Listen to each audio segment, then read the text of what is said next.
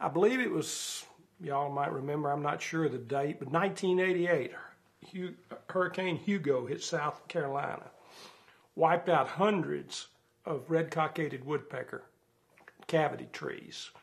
Now, it takes about 2 years for them to dig a hole, so here they have hundreds of red-cockaded woodpeckers, no nest.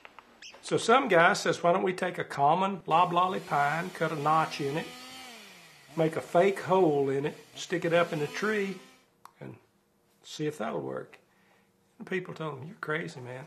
There's no way that'll work. They said, let's try. They did, and it worked. That's what we've got up here in Scrappin Valley now. We've got the artificial nests. Now, probably, we like to think we're going to bring something back and it's going to stay there forever on its own. Probably not. Probably that is the only way we'll be able to keep the red-cockaded woodpecker, is to keep providing nests for it. But that's much better than letting it go, because extinction's forever.